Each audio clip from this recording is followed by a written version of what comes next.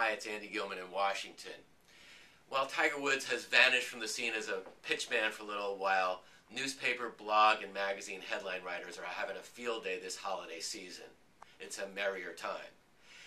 Not since Gerald Ford has been president have we seen such great headlines. If you remember, the New York government was in financial distress, another financial downturn, and Ford denied aid to the city, and the headline in the New York Daily News was, "Ford to New York, drop dead."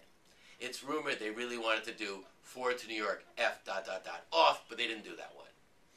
Just do a little Googling and you'll find Tiger jokes and headlines galore. You'll find your favorite one.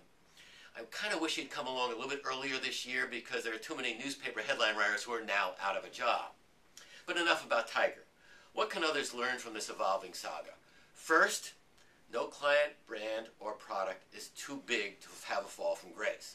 Second, if first is true, it's time to make sure you have a crisis plan. And three, Tiger positions us to ask the tough questions. Ask your clients, ask the internal people the tough questions now. It's a teaching moment. Have a great holiday.